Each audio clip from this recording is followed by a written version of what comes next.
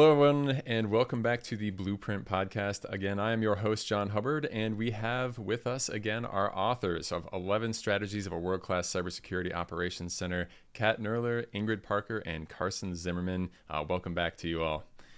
So we are going to get into a topic today that I think is going to be a very, very interesting one because there's a lot of kind of high-level information out there, but I'm sure listeners are going to be interested in hearing some of your low-level practical advice on this, and that is cyber threat intelligence, right?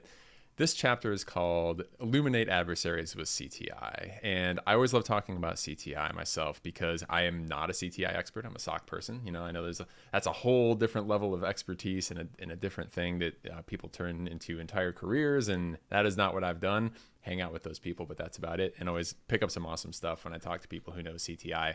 And also, a lot of people are confused at just what it is, what it looks like, and what are they aiming for. So really excited to get into some of those kind of factors when it comes to CTI. So to kick off the episode here, one of the first things I want to ask is, what is CTI and why is it something that's important for us all to have? Yeah, I'll start there, John. Great to be here again. Cyber threat intelligence, we gave a lofty definition of it in the book. It's pretty long, actually. And it was the combination of smashing together several different sources for that definition. But in a nutshell, it's really any kind of information that can help you make decisions, right? So just boiling it down to, is it technology information? Is it adversary information?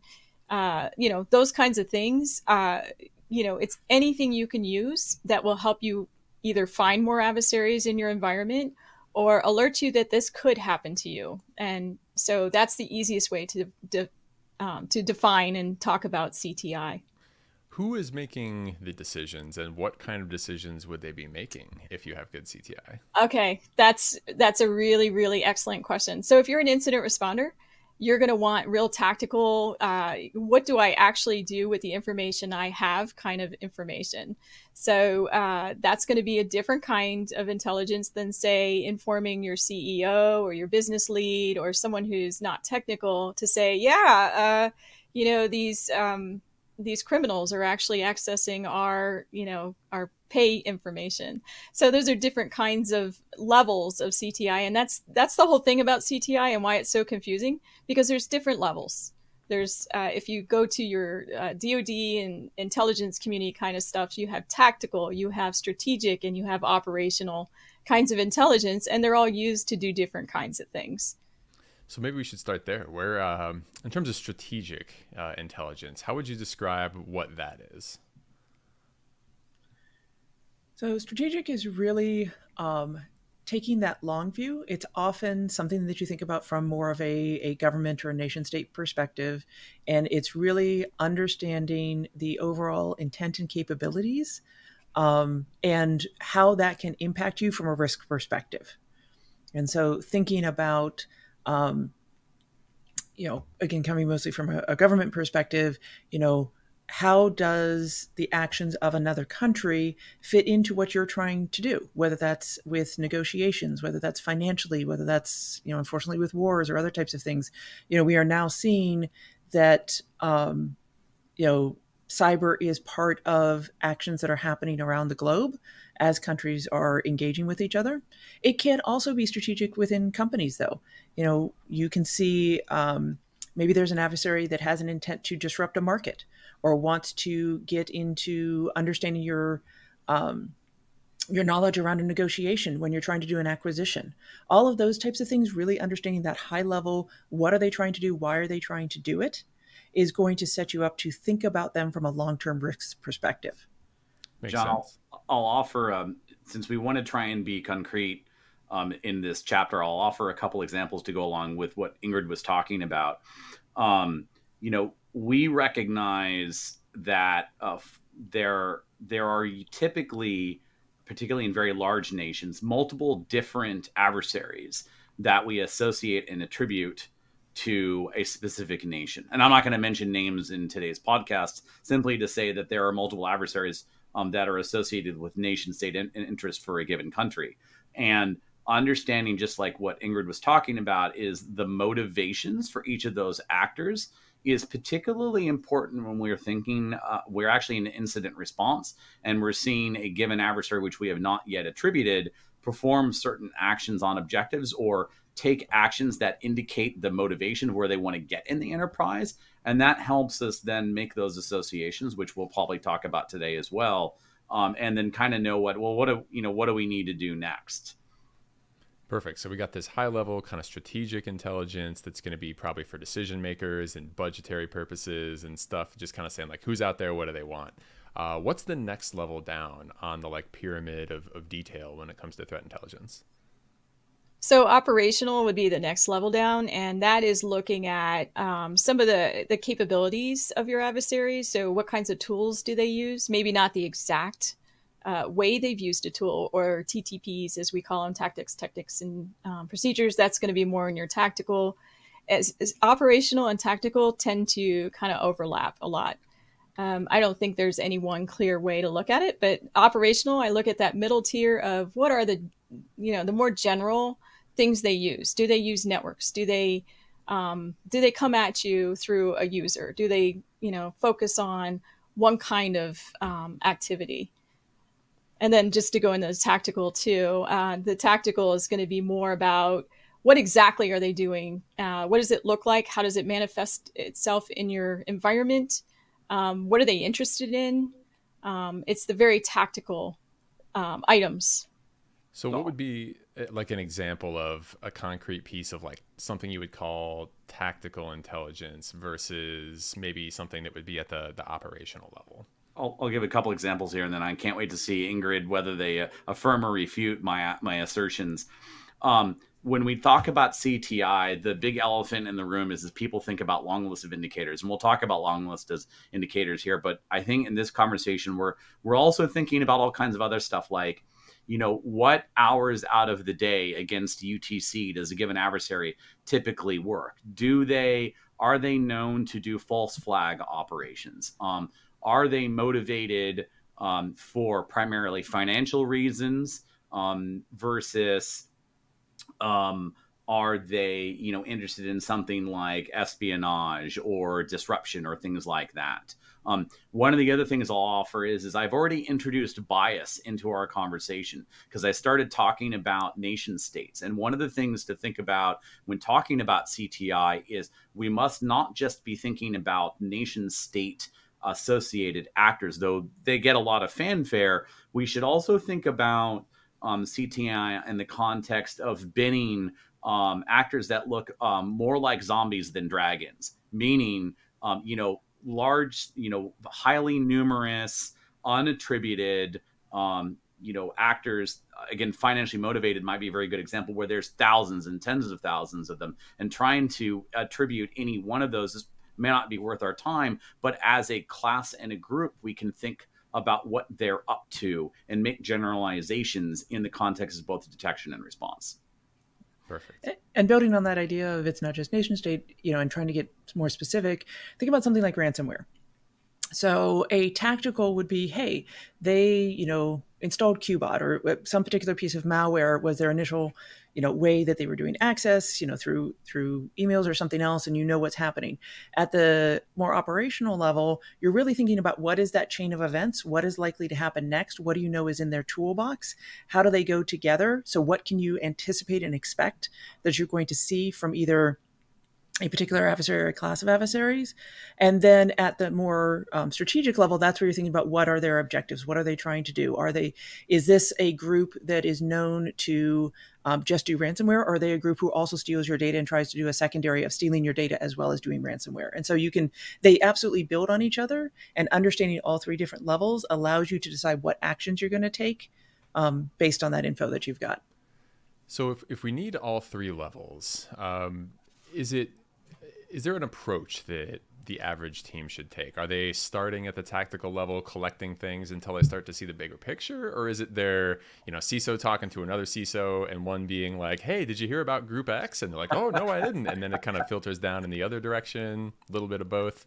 How do we get all those levels? I think I'll start there. So how to get started is almost a way to look at this, right? So start with your own incident data. So, what have the adversaries or what did the instance look like that are in your environment, and if you can trend it over time, even better. So were they hard to find? Were they very sophisticated, or do they just seem pretty straightforward and easy to deal with? More of a malware kind of thing? Was there ransomware involved? So starting with your own data is probably the best way to start looking at CTI, because the best CTI kind of looks like what you already have, but maybe then you augment it with other sources of information.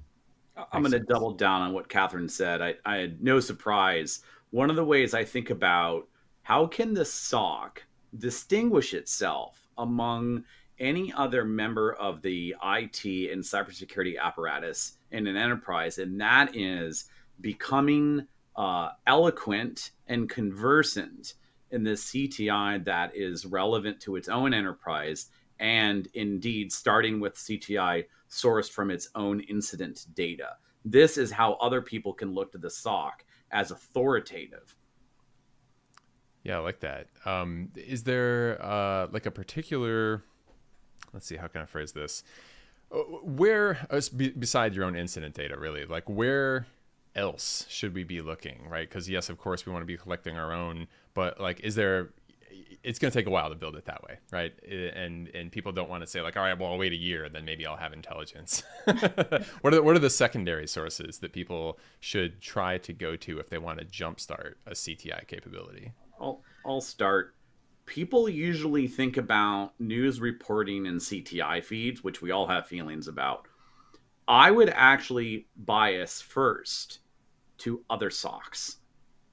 Friends of whoever your SOC's friends are, usually within a industry vertical or geography or both. Some of the highest fidelity tippers I've seen come from partners who the SOC has personal relationships with. And there are a bajillion other benefits from fostering those relationships as well. But at a high level, I would bias there first. Any idea how to make those connections if you don't have those kind of already established? Because either you're a small company or you just don't happen to know anyone. Is there a SOC speed dating circuit you can go on, or something where you can, some place that people congregate where you might be able to make those connections? You can, this may be controversial, but if there are businesses who compete with each other, but don't compete with each other when it comes to security. So there are major players in competing, because they're in the same field or they sell the same kinds of products. But what you can do is almost cold call them, from one SOC to another. I've done that. I've done some cold calls because you get some creds just for showing up when you're in a SOC. So I would start with that, calling other security operations centers. Yeah. I'll offer one. ISACs in the United States, ISACs, and both in the United States and other countries, the national CERT or regional CERT, germane to whatever country you're in, one of their major jobs is ISACs and those CERTs, CERT, by the way, is to foster those communities. Yep, and first.org is one of the oldest ones out there. In fact, might be the oldest one out there for SOCs all over the world. CTI when it comes to incidents, the incident response teams work very heavily with CTI a lot of times. So, and I would say even beyond that, although we probably will hit on and caution against things like just ingesting all the IOCs you can find or anything else, or just using a vendor product that isn't tailored to you. The fact is your vendors probably have CTI teams, for many of your major applications. They're going to put information out that is going to be relevant to the technologies that you're using. Or if you have an MSSP or some sort of organization, they're probably putting some information out, and then certainly looking towards the big vendors like Microsoft and others that you're going to have in your environment. Like, they're keeping an eye on this. They have huge teams. That's what they do. And so looking to those vendors that are relevant to your organization and seeing what they're putting out can be really valuable as well. So you're saying if I go to my vendor and I just download a list of everything they know, I'm pretty much good to go then, and we can just close up which the is episode? why I started with but we were cautioned against the downloading a list of all the IOCs. Yeah. So that brings me to my next question, right? Is we've kind of said what CTI is, but can we explicitly say what CTI is not, or what is not CTI rather? Yeah, we'll also get into some of the criteria that helps you judge whether CTI is good CTI or not, and back to the vendor point. But yeah, certainly IP addresses, just, domain addresses, all that list of stuff that I think we have in the book is not CTI by itself, because those are just lists of things. You haven't done any connection with other information. The key to CTI is information that helps you make decisions. An IP address by itself doesn't help you make a decision about, well, what do I do with that? Because we know IP addresses are used all the time. And we all know that blocking an IP address is really not going to help you. Right. And I can personally vouch for that. The bane of my existence for quite a while was like the threat intel alert that says someone went to a bad IP, and then, okay, now what, right? Yep. Let's continue to pull that thread, right? Let's say you do download the list, which is not necessarily a bad thing to do. It's just maybe not CTI as we're calling it. If you have a SOC that has a full, beautiful, ideal collection of CTI versus a SOC that just has a list, what is an analyst doing in the SOC that has the CTI versus not? Like, how's the workflow look different? Well, I'm glad you're asking that. I would bring you to one of our prouder things in here, figure 14 in the book. It talks about 3 different kinds of data coming together. So what makes CTI valuable and information is when you're able to bring that together with your own technical environment, as well as the relevancy to your missions and businesses. So taking information that's CTI, information about your adversary, and knowing what they're going to go after. So if you're concerned about intellectual property, that's something you're going to look at differently than if you're interested in someone taking out your network, right? So those are different kinds of attacks, adversaries, all of the different kinds of threats. And then you look at your technical environment. So does your adversary care about Microsoft Azure or AWS? Or do they care more about looking for legacy environments, of which you have a lot of legacy types of things, your old school, Microsoft systems or whatever, desktops. So, it's combining the 3 kinds of informations together to be able to put together that picture to make it useful to you. And that's also how you're going to judge whether the CTI you're getting is helpful or not helpful to you. I'm gonna provide a concrete example of what Kathryn just talked about. Let's say you're in retail. The CTI that is of most interest to you is going to be the CTI that pertains to, the attack tiles that have to deal with, quite frankly, operating retail. And one of those pieces obviously is going to be malware that runs on point of sale systems that does stuff like retrieve credit card and other, transactional data like that. And that really narrows the kinds of CTI feeds that you're going to ingest, and really narrows how you're going to apply them to your own telemetry. And that's pretty succinct. And that, I think, those are the kinds of situations you want to look for. If you've got, as a SOC, if you have, attributed previous incidents to an adversary that is known to do, destructive type malware, the kind of malware that will just brick your systems, guess what? That's going to really narrow what kind of CTI you want to ingest and then fuse moving forward. Gotcha. So if you wanted to go shop for CTI that's going to have all this information and it's going to be relevant and all of that, what are the kind of questions that you're maybe asking a vendor that you're considering purchasing threat intelligence from, or things like that, to assess, right, whether they're going to be the best possible match for your company, your industry? Yeah, we've got a set of characteristics in the book. The 4 big ones being, is it actionable? So is there something that you can actually do with this, given the scope and scale of your SOC and the data that you collect? sometimes you might get really interesting CTI, but if you don't have that particular log, or maybe you don't have a malware analyst who's, on your staff all the time, so you can't act on some of the things that are there, you need to think about that. Timely. So thinking about when do they provide that update and that information, how fast does it come out? And how fast and how would you go about ingesting it? Is it something where it comes out a week later and then you have to manually type it in? That's just not going to be relevant versus having an API being able to pull it in and have it fit within your system.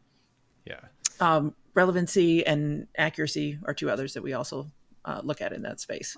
Yeah, the relevancy, I think what you want to ask the vendors is how many different customers are they collecting information from that are in your industry, right? So if they don't know anything about manufacturing and that's your business, then that may not be the CTI for you. It's probably okay CTI. It just might be, if you only have so much money, you want to, focus on those that really hit your industry. Yeah. There's also a lot of repackaging that happens. Yeah. So you do want to think about, where they're getting their information from, because if they're looking at an open source feed and then taking that and just giving it to you, that's different than they're looking at an open source feed and they're adding their own context on top of it and then providing you enriched data that you're getting. So really understanding what the sources are is going to help you understand whether maybe you could just go get that same information yourself, or whether they're adding that value that really can make a difference. John, I would generalize your question not just to the commercial situation, but any situation where the SOC is considering a given CTI feed. They might be open source, and it might be for another SOC, be it a national SOC, an ISAC, or what have you. I fondly remember. I'm being facetious here. I fondly remember situations where these coordinating SOCs would aggregate TI from others and redistribute it.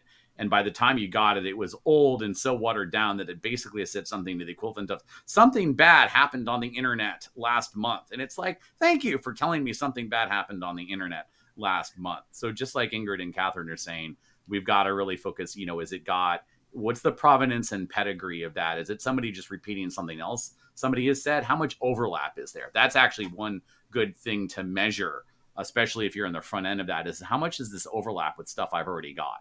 Is there an easy way to do that? Depends on the systems that you're running. I am writing an anti-join in my mind right now that would do exactly that. If you get that TI in the same place you've got your other TI, look at the percentages of overlap and look at that contextual data that either brings. You might actually down select to a feed that has smaller coverage if the contextual information is much stronger or more accurate. And I will say there is a lot of overlap with open source feeds. That is a really popular thing that threat vendors will pull in, is open source feeds. So if you're just getting a lot of data, that's not necessarily good. You want good data, not a lot of data. But those open source feeds, I would go back to looking at those. They're freely available on the internet. I think we talk a little bit about them in our book, but looking at those and doing a diff or a comparison with what the vendors are offering you. Yeah, that's on page 162. There's a whole list of them. We don't endorse any specific feed. Rather, we take the perspective of offering a whole bunch to get started. Exactly. Perfect. When you're ingesting this data, and we'll get to platforms in just a second here, but I wanted to ask this question first. Let's say you have 3 or 4 different threat feeds of varying sizes, varying sources, and things like that. As a team, looking at those 4 feeds, how are you comparing them against each other, and how are you making the call of which ones are good enough and which ones you might want to get rid of? Like, what kind of metrics or really anything might you use to say, judge one from the other? I guess what I would start with in something like that is pulling in several feeds at once into if you have a correlation engine, or if you're writing scripts to be able to look at your data, I'd pull it in with the existing incident data and your technical environment data to kind of take a look at it and see what's coming up. And I'd run some correlation ideas. So yeah, there's no doubt about that. I would offer one thought. A lot of people will approach CTI and new, and they'll start doing IOC matching, straight IOC matching. And that can be very exciting. And then you get past the, okay, I've got 100,000 hits yesterday on this TI feed. Now what? And all the way to, going back to our point about the best CTI often is CTI that you have produced yourself. Even in the case of an incident where we've got some lo-fis, like some IP addresses that we've known to see associate with an actor's C2. And we always, in both these situations, we have to be careful not to just automatically go high severity alerting with just the IOC matching. Some of the best use cases in CTI is where we're fusing IOCs in the context of other signals that together make it much more confident. And I like to, when we think about CTI, there's the IOCs, but you actually want to understand, those TTPs, the tactics, techniques, and procedures. You want to think about that potentially as related to the attack framework. You want to think about that from a coverage and collection possibility. You want to think that from a detector possibility. So it's moving from something where you can just take those atomic indicators and put it in your system to something where you can look at it and say, okay, can I use this to maybe customize what I'm looking for in my environment, or to help me inform that I need to be getting different data because the adversary works in this way, or to create a new detector that is going to be looking for XYZ that we weren't looking for before, relevant to your industry. So it's really not just can you automatically put something into your system, which can be valuable, but then you run into the false positive, false negative challenge. It's, can you then use that to do more tailored things for the collection and detection that you're doing within your SOC? Okay, so we're getting all this data that we're downloading from different feeds and different vendors and collecting from our own incident response capabilities, and we need to put it somewhere, right? And we need to make sense of it. Threat intelligence platforms are going to be the answer for that, obviously. But could you speak a little bit about what we're looking for specifically in terms of features, in terms of choosing a threat intelligence platform? How do those kind of make sense of all this data? I can start. I think when I think about threat intelligence platforms, along with any other major area of the SOC, I want to think about really what our aspirations are and how sophisticated are the SOC's use cases. Let me give a couple concrete examples. There are a very large number of SOCs out there where their aspirations really center around ingesting intel others have created, maybe doing a little bit of light IOC work itself, and fusing that data into the information that they're collecting. In those situations, using the capabilities that are native to their log management or SIM or big data solutions may be sufficient. Organizing IOCs as an ordinary table or set of tables in a big data solution and then running an inner join on them on every 24 hours might be okay. That might yield some threat hunt or some fusion with some other telemetry that by itself is just great. And in that situation, there's not a strong rationale to go and spend a bunch of money or time integrating a pure play tip. There are other SOCs, you'll generally know who you are, where there are multiple people on a regular basis, perhaps every day, who are looking at information of a bespoke nature, usually derived from the SOC's own TTPs, sources and methods, etc., where they need to put that in a place where they communicate around those bespoke findings. And they'll feel that way when they move from a line of thinking that's focused around incidents to a line of focus around adversaries and campaigns. And you'll know who you are when you start thinking that way. And it is that point in time where I most strongly advise a platform that is meant specifically for managing threat intel. because it comes to a conversation not just about importing and fusing IOC lists, but talking about threat intel routinely. And that's where I think it's the strongest situation for having a tip. And that tip, it might be built into your SIM, might be built into your case management system. You might have a pure play product to integrate with those others. So in your experience, does that conversation kind of emerge as a SOC becomes more mature, or maybe the other way around, a more mature SOC has those conversations? Is there some kind of correlation of the development of CTI there, that it naturally ends in, okay, now we know who these groups are, and oh, it's them again, and oh, here's everything we know about them, and an ability to look that kind of thing up? Yeah, and where that may start is, oh, this seems familiar. I think I've seen this before. And having that persistence of memory. And in particular, one of the areas the SOCs may be challenged is when you've got person A and person B, and they've seen the same thing at separate times, but they don't know it. And it's really cool seeing some case management and SOAR platforms actually help us do that by helping us recognize, oh, I've seen a given entity in this incident. It's flagged that as seen in another incident before. Mm-hmm. Yeah, that's one of the things I think is a core piece of having a threat intelligence platform is like, if you see the same thing twice, that's the tool that should be able to point it out, if nothing else, right? Some ability to say that's the item we've run into before, and make those automatic kind of correlations and pass that stuff out. The other thing I was kind of wondering about this, and I get this question all the time as well. This might be one of those like throw a grenade and stand back questions. Should we expire indicators out of our threat intelligence platform? Oh, I want to do this as just a straight yes, no from each of us. So I say yes. Yes. Yes. Great. Wow, not a grenade. Amazing. When do we do it? There's no question. There's no question, question, right? There are IP addresses that or domain names that last only seconds, for crying out loud. No question. Yeah. Now, that being said, we have had like some detectors that have been sitting around for 3 years and have never fired. And then that ends up becoming the thing that is the only thing that lets you know something happened.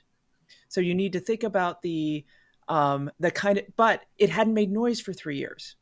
Mm-hmm. And so you need to think about how much noise it's making, how much processing it's taking up, what the fidelity is of what's going to come out of it if it does go off, whether you have other coverage in that area. So kind of moving away from the IOCs, but thinking about detectors as a whole. If you have an area where you have a lot of great detectors, maybe you don't need to have IOCs in there because you've got a lot of other ways to look for something. If you have something, where you just cannot pick some, a particular adversary's actions up, unless you've got the IOCs, you're probably going to want to leave them in there longer. So I think even for IOCs or something else, it's not an easy, like, oh, you rotate off after 18 months or 3 minutes or whatever it is. You have to think about it from your whole collection strategy and your whole alerting strategy and figure out where it fits. Yeah. So where a platform's useful is, along with the campaign idea, if you find that your organization is trying to figure out patterns and trending over time, and your traditional incident response data is not giving you that information, that's when you start looking at maybe we need this more sophisticated way of analyzing, because really a tip is all about that, is what else can I analyze? How can I bring in more data sources, different data sources, and compare them with our data that we already have? So that's what a tip buys you. It's more sophisticated analysis that you can do. The other point I wanted to make is there's a lot of security operations centers out there who pull in CTI and then don't use it. So let's talk about. I want to talk about that. Okay, that's one of the elephants in the room. One of the things I've seen many SOCs do is to stay in the newsletter business. They'll have one person, and all that person does is read the news, summarize it, and redistribute it. And that's all the SOC sends out to its constituents every day. And it's sort of like, where is the relevancy, right? Why do I care about this? Ooh, it sounds sexy. So what? Yeah, so when you're figuring out whether you want CTA or not, it was back to the question you actually brought up early, John, which is who uses CTI? An incident lead or an incident responder, they're not going to use a news feed. They don't even care about that. They're probably going to be interested in the streaming data that looks like their environments or, sister socks. So you really have to think about your audience, which CTI is all about. Who is your audience and what do they need it? Newsletters get read maybe by some executive somewhere, right? And do you want them to call you? Like, right? Like you put something in there. Oh, this is really bad. Great. They called at 7 o'clock tonight. What are you going to tell them that you're doing about it? This is actually... Although there is a case to be made for, hey, there's something going on in the news. You're going to do your investigation. You're going to understand what's happening, and you're going to put out that information to calm the waters or to tell them that something has happened. And so you do have to balance the fact that sometimes you do want to pass information on. So yeah, it means it's not all bad news. You took the words out of my mouth. Actually, that's one of the ways I like to see CTI show up in newsletters like that is to be a lightning rod. Hey, we saw this. We read it. We're doing X about it. Yeah, and just to comment on the news cycle, and this is from a lot of years of experience, we used to be ahead of the news cycle. Like if you saw it in the news, we already knew about it for months. The news cycle today and currently is there's no way that SOCs can understand everything that's going around them. And they may see something in the news that actually does affect them, which is incredible to me. I'm going to use buzzwords for a second, and I'm sorry about it. It will be really interesting to see how this develops over the next couple months as more vendors and more SOCs use our most favorite buzzword right now are these large language models to summarize some of this information. Yeah, we're definitely starting to see some very, very interesting things come out of that space. Maybe you'll have to do a special episode on that as more and more of that shows up. One of the things I did want to ask about in relation to what just came up there is the SOC, the group that's going to be doing this, because some organizations will have CTI as like a SOC duty, or at least the people that do it as part of the SOC, or they may have it as a totally separate thing, or they may totally outsource it. Are the analysts doing this kind of work? Do we have dedicated people? Who's going to be responsible for doing this kind of thing? I think the answer is yes to all of those, just again, depending on your organization. A very broad brushstroke is larger organizations will tend to have a more independent intelligence team. Smaller organizations often have intel as an additional duty is assigned. I've been working with a number of smaller SOCs, though, where they are now finding this to be such an integral part of what they do that they are, even on a small team, looking to hire somebody who is experienced in this space, or take somebody, transform them into this space, even if it's just a half-time role, trying to say, there's a multiplying factor to this, that if we can get this intelligence, that means that we are more likely to find the things we're looking for, less likely to be looking for what we're not looking for, and that it's worth putting the time in versus triaging a whole bunch of stuff that is just garbage. This actually can make that a little bit more clear. So I am seeing smaller teams that are starting to bring in dedicated analysts. The other thing to keep about is sometimes threat intelligence is not just done within a SOC. You may have intelligence that's done in other parts of your company for other reasons. And I've seen some confusion in terms of what that team might be able to do. Like, should they become your cyber threat intelligence as well as your corporate intelligence organization? And that's a really interesting discussion in terms of what level of technical expertise does a threat intelligence analyst need to have versus something else. But I've seen that as well, where you sometimes are going to get other parts of your company that are doing this, that are even outside of kind of that IT realm. So as usual, it depends. Lots of different ways you can do this, but that's a great point, John, is that not, the intelligence doesn't always happen within your core SOC team. Yeah, and I think that feeds perfectly into something Kat mentioned she wanted to say as well. Before we were recording, you had mentioned it's not all tech information, right? There's some other kind of aspects of this. Can you tag on to what Ingrid was saying there and kind of continue on with that thought and explain to the users the listeners what you were thinking with that statement? Right. So bringing together these different kinds of information, just back to that thought of, so Ingrid's mentioning business intelligence. If you have a business intelligence unit, I got excited. I was like, really? People do that now? Because I would immediately be over there in their organization saying, what do you guys do? and so where the rubber meets the road is about how do you translate what a traditional intelligence analyst does into the technology. And that's the hard part. That's why you really need to understand. You need a technologist there who can translate and say, oh, okay, so when this point of sale system hits this malware, this is what that looks like. They're trying to collect this information and put all the pieces together. Is that what you mean? Yeah, definitely. I mean, that's what I was thinking, along the lines of where's the holistic picture of threat intelligence, starting and ending. So yeah, absolutely. Carson, did you have something as well? I do. I have feelings. I usually do. Share them. I have always been a strong advocate that the cyber threat intelligence function, if one exists, needs to be in the SOC. Going along with what Ingrid stated, that might be a separate team and it might not, depending on how big and sophisticated you are. I have found with SOCs where the cyber threat intel function sits somewhere else in the enterprise, it becomes terribly disjoint and self-serving from operational realities, and I strongly advised against it. Here's a caveat to that, however. There are other areas in the enterprise that may be very related to the SOC and its intel function, and that is an opportunity for collaboration. Let me give you a very concrete example. Let's say you as an enterprise have a commerce and payment system that interfaces directly with customers, right? Direct sales. There's going to be fraud in that commerce system. And the way adversaries perpetrate and perpetuate that fraud is going to have some overlap with ordinary cyber threat intel, right? Where are they coming from? What are they doing? What are their motivations? Once they have succeeded in their fraudulent payment or intentional non-payment, what are they then doing through the enterprise's capacity that they've then purchased, right? Or the things they've purchased? What are their motivations? And that's an opportunity for the people doing threat intel and hunting and whatnot in the SOC to collaborate with that other team.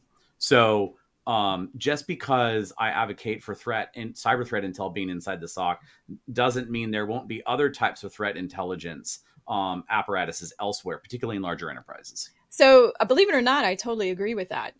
When I was getting excited about business intel, what I immediately thought is the SOC could really use that information. So I should have finished my thought there.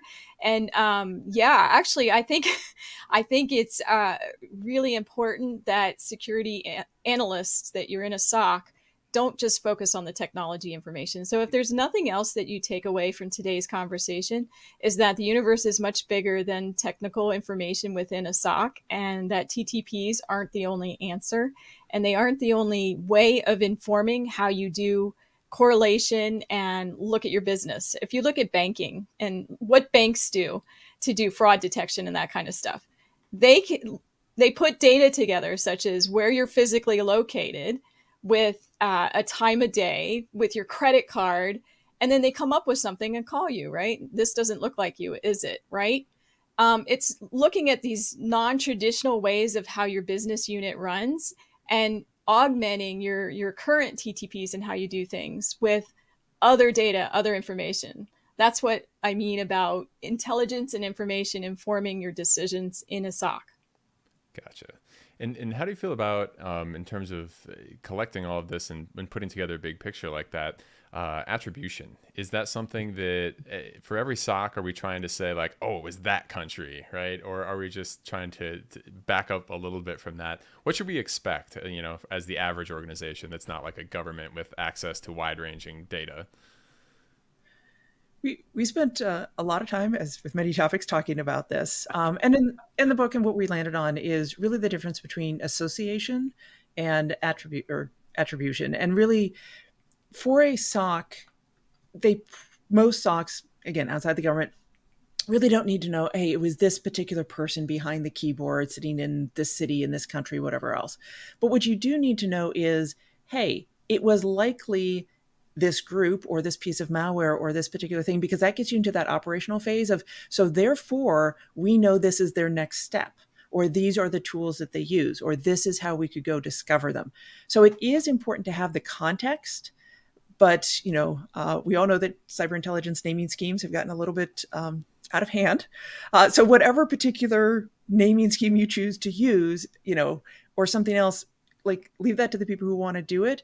Focus on what does that actually mean to you? And again, the actions that you can take based on that, or what you should be looking for in the data based on it, versus thinking about, oh, I must know it's this particular, person in that particular desk. Yeah, and our goal in discussing attribution versus association here is there's a real lot of energy in security operations about, I don't need to do attribution, I just need to do this blocking activity. And what we're suggesting is it doesn't have to be perfect. It just has to be good enough to, augment what you're doing when it comes to response and taking actions in your environment. So that's why we came up with this idea of, why don't we call it association rather than attribution? I would one of the motivations for that, don't just think about it in terms of the context of that specific incident about what level of association or attribution we're going to do. Think about it in the context of seeing that adversary again, thinking about, are they doing the same thing this time versus that time? And what am I doing different this time versus that time? Doing the same thing over and over again might be fine if they're not getting that far along in the kill chain. Maybe it's not. Depends on what your motivations are.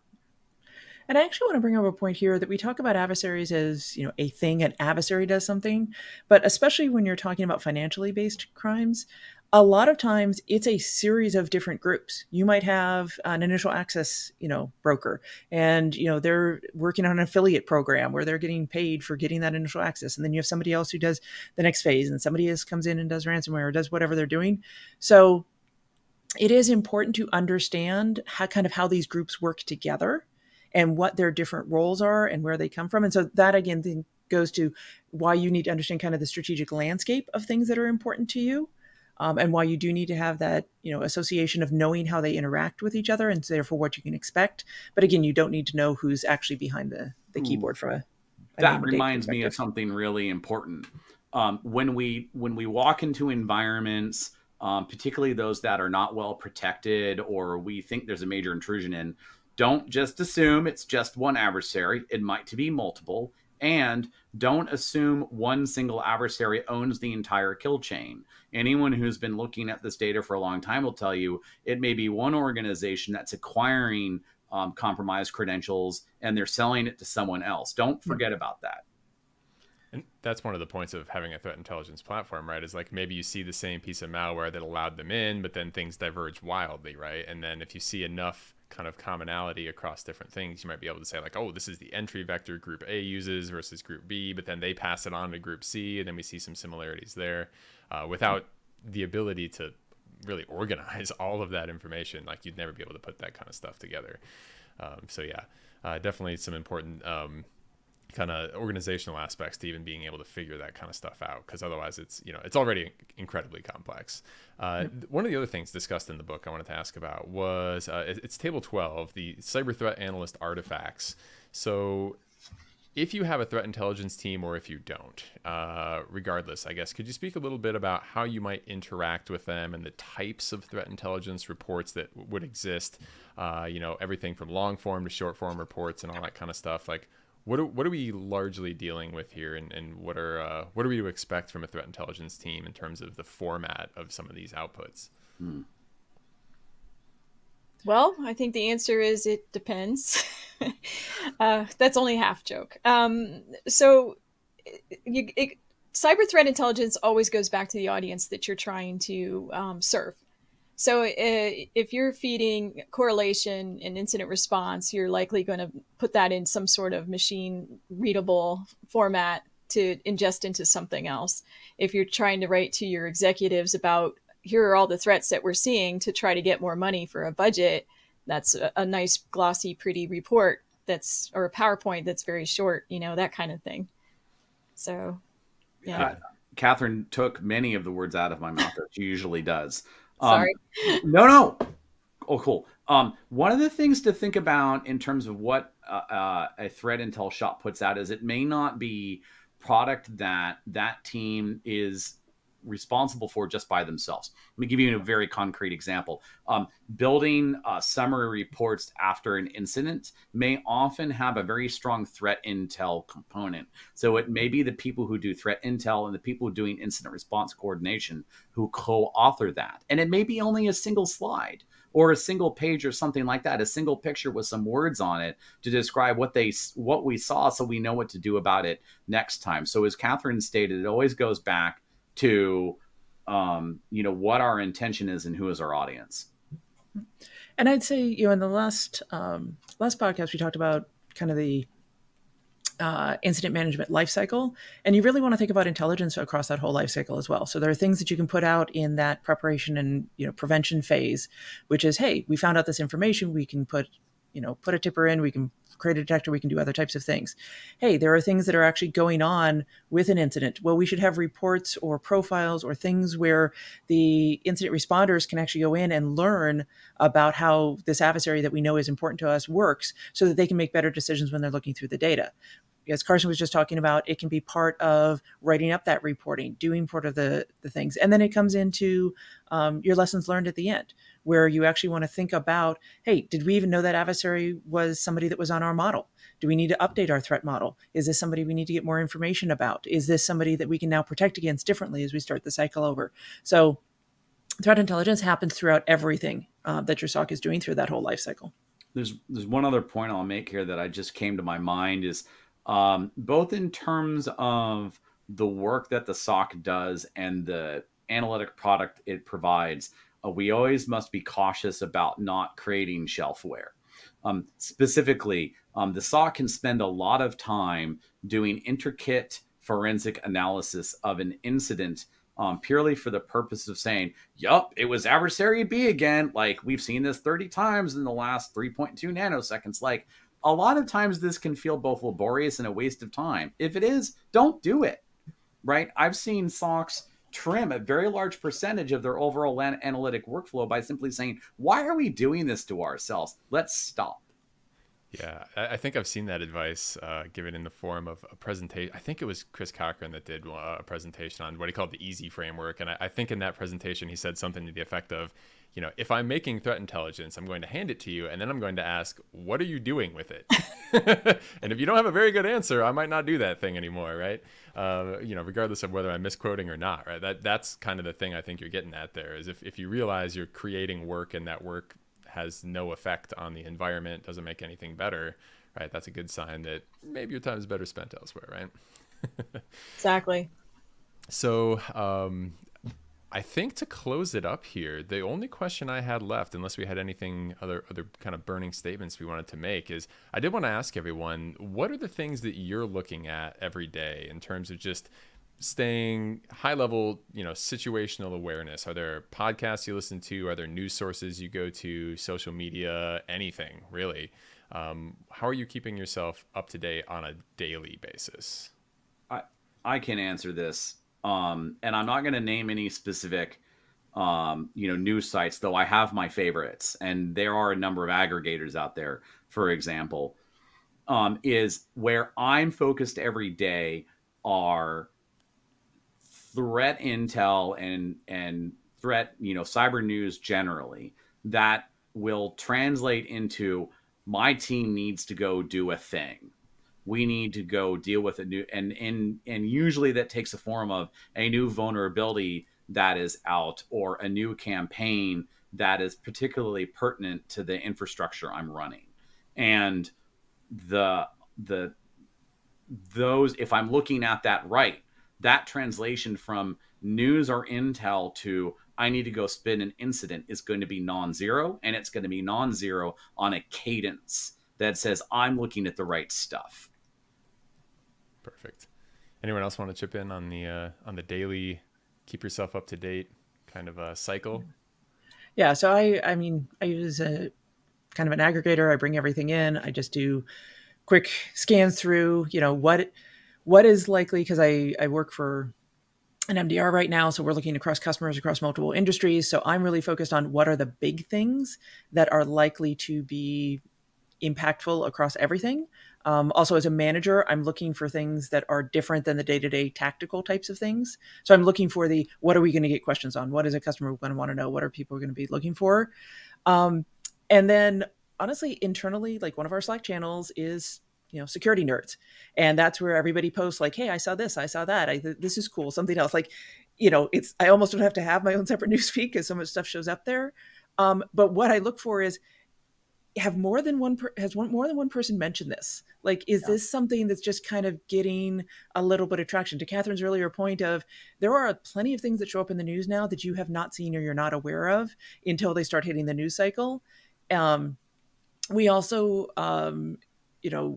have Twitter feeds that we bring in. We have all kinds of other stuff that we bring in, and we're looking for something where there's a little bit of a buzz around it, a little bit of hey, this might turn into something where we need to take an action.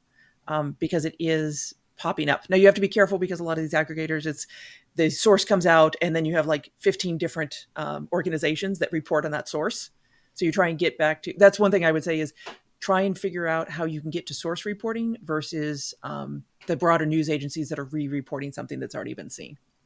Awesome. Yep. Yes. And I do all that as well, without going into the specifics of the aggregators and all that. And also I, look for what actions can I take to do these bigger moves. So like strategically, are there some things that I need to do to preempt something or guess to anticipate something might happen? One thing I'll say about incident response is you never know which incident's going to be the big one, so to speak, the one that everybody's concerned about, so keeping your pulse on what's happening outside is super important because you never know when it's going to like personally affect you suddenly. So that's the only thing I would add to that. And I actually want to say one more thing is we've talked about CTI as a discipline, which it has become about being, small, big, everything else. But the fact is in many SOCs, even if you don't think you're doing CTI, you're doing CTI because your analysts are reading news reports every day. They're processing information. They're going, hey, this is cool. This is new. Hey, have we looked at this? And so just be aware of what you natively have as a capability based on the curiosity of your own analysts and leverage that as well. Make sure that you're taking advantage of everything you can with it.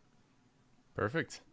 All right. I think that brings us to the end here. Lots of really rapid fire good stuff here. I hope we hit what people are looking to learn on CTI. I know I feel like I did. So awesome conversation here.